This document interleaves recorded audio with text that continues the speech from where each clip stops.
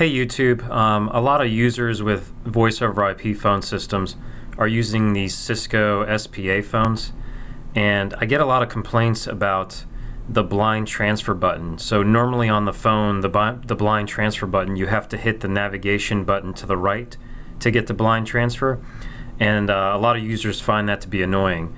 But there's a way you can change that. So you can log into the phone via the phone's IP address, and then log in as an administrator, and then go to Advanced.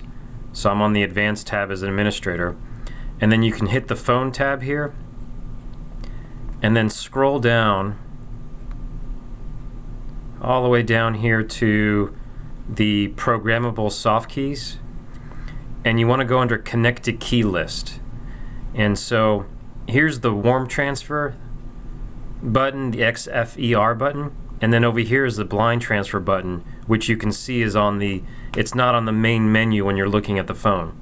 So what I'm going to do is I'm going to swap the conference. I'm going to take conference out of here, and I'm going to put blind transfer in there, and then I'll move conference over here,